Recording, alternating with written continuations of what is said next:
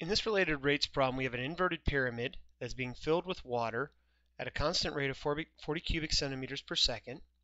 At the top, it's a square with length 2 centimeters and its height is 5.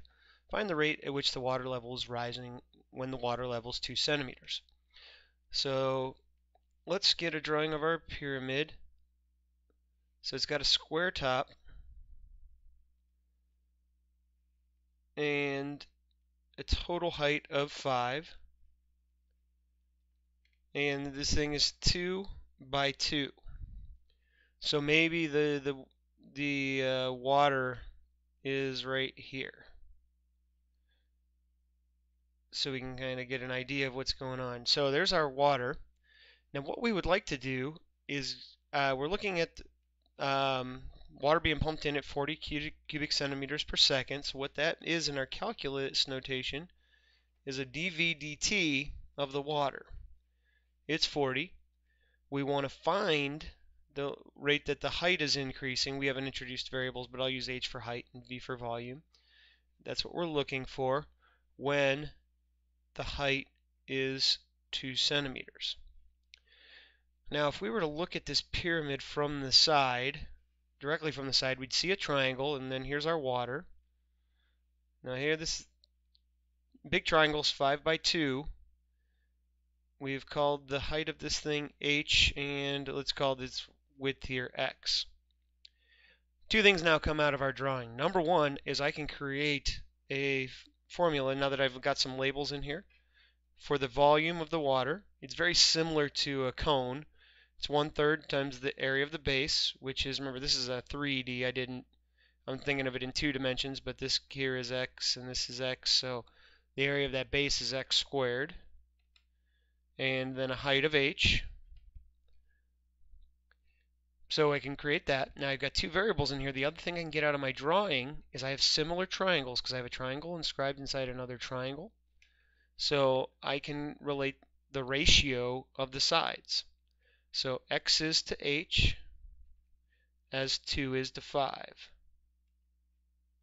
All right, nice property of similar triangles. See that a lot in related rates and optimization problems.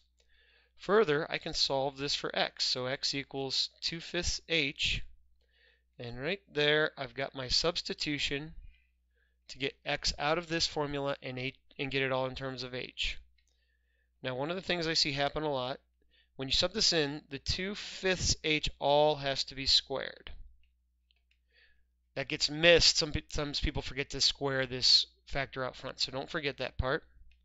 So we have 1/3 times 4/25 h cubed, or let's clean it up one more step, 4/75 h cubed, which now makes it very easy to find our dV dt.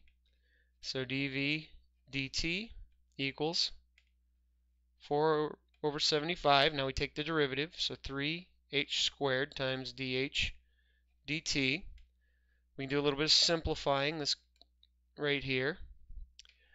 Now we can go ahead and plug in our values. So dV dt we said was 40. So I have 40 equals 4/25 times h squared. So we were doing it specifically when the height was 2 centimeters. So 2 squared. And again, dH dt is what we're looking for. So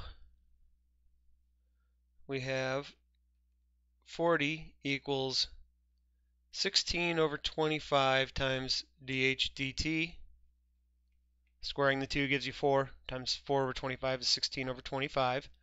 And last step is to solve. We'll multiply both sides by the reciprocal, so 25/16 times 40 gives us our dH dt. And if we multiply that out, well, we can simplify a little bit here. That becomes a 2, that becomes a 5. We get 125/2. And now the units, here's what's nice about this notation. I don't have to memorize anything. The units come right from here. dH, h was measured in centimeters, and dt, time was in seconds. So this is centimeters per second.